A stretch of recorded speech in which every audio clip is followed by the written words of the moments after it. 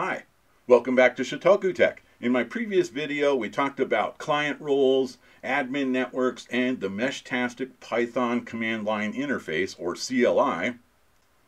We want to accomplish setting up remote administration because my rooftop mount Heltec V3 is up under the eaves and it's running power saving mode, so Bluetooth is only awake for the first 60 seconds after a reset. And now it's sealed in a box, and I don't want to have to open the box and press reset a bunch of times. So we want to enable remote administration, and that requires the Meshtastic Python CLI. Yeah, this guide here has a bunch of different commands that you can try in the CLI, but we're going to accomplish the installation of the Meshtastic Python CLI in this video. Yeah, I know I've got my serial drivers installed because I work with the Heltec V3 all the time. And I know for a fact that I do not have Python installed on my computer because I'm just not a coder. I consider myself more of a hardware integrator. Yeah, I write code. Mostly I scrape it off the internet, Google searches, etc. Yeah, we'll follow this link here to python.org. Click on the download section. I'm using Windows. Okay. Yeah, we'll use the Windows 64-bit installer.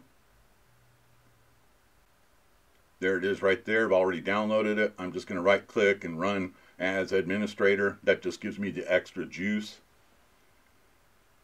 You have to answer yes to the prompt. Okay, the most important thing is click on Add Python exe to path.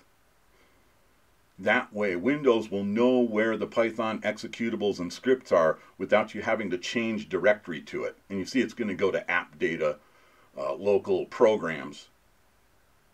We'll see that path again after the installation. Yeah, I saw some videos recommending for the installation of Python to go to all users, which would put it in C programs. And the problem is when I did that and then went to install the Meshtastic plugin, the Meshtastic plugin still wound up in app data in my profile. So that was outside of the Windows path. So Windows didn't know where Meshtastic was. So just follow along here. Don't do anything with the paths. Just make sure that you've selected Add Python exe to path. This installation takes about 2 minutes, so we'll crop some of this out. Okay, the installation is complete.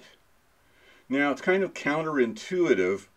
You'd imagine that I'm going to run the Python terminal, and that's going to enable me to continue to install Meshtastic Python CLI.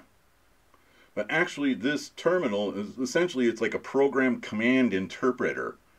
It's not for running executables or scripts. It's for typing program commands into the terminal. Like you could type 2 + 2 and hit enter and it would return 4. But you see here, it doesn't know what to do with pi-v. I tried, various commands and it just comes back with that same type of error.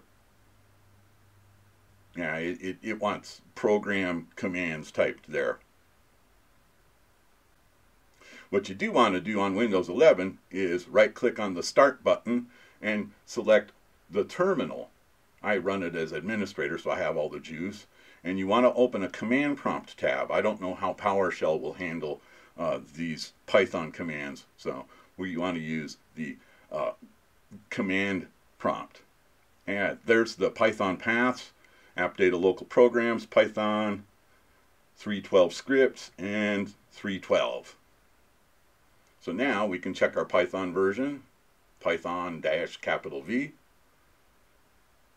Now the article says you might have to install pip3, at least you have to check to make sure it's installed. It comes with the later versions after version 3.4. Well, we'll just check to make sure it's installed just the same. pip3-V, and you can see it's installed. Okay, so we need to go on and install pytap2, pip3 install -- upgrade pytap2. I'm just going to copy it from here. Now, I didn't pick up from reading this article that you were supposed to use the command prompt. That's why I tried the the Python terminal right away. Okay, so we got PyTap2 installed. So now we're going to pip3 install -- upgrade Meshtastic.